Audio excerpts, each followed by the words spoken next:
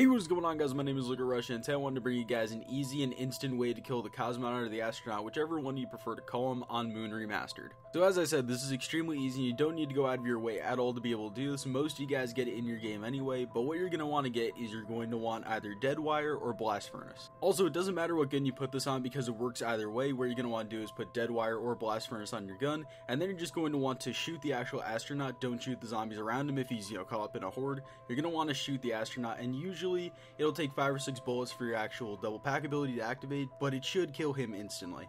Now, the reason that I say Blast Furnace or Dead Wire is because I tried every single one of the double pack abilities, and those are the only two that instantly kill him.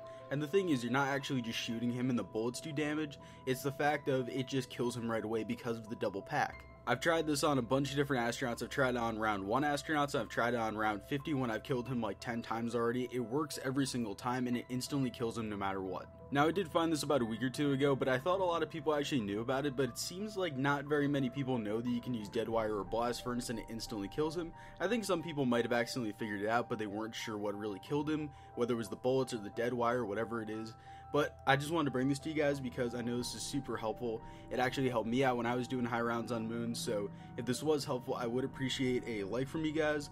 Also, comment and tell me what your guys' highest round on Moon Remastered is so far. And while you're down there, please make sure to subscribe. I'd appreciate that. We're on the road to 4,000 subs. I know that my sub count's private, but details. We're about 80 away as far as, when I'm recording this video. We're at 3925, I believe. So, yeah, any subscriptions would be appreciated. Also, I would love you guys forever if you could turn on notifications. It helps me out. It helps to grow the channel. Anyway, I love you guys. I'll see you in the next video. Peace.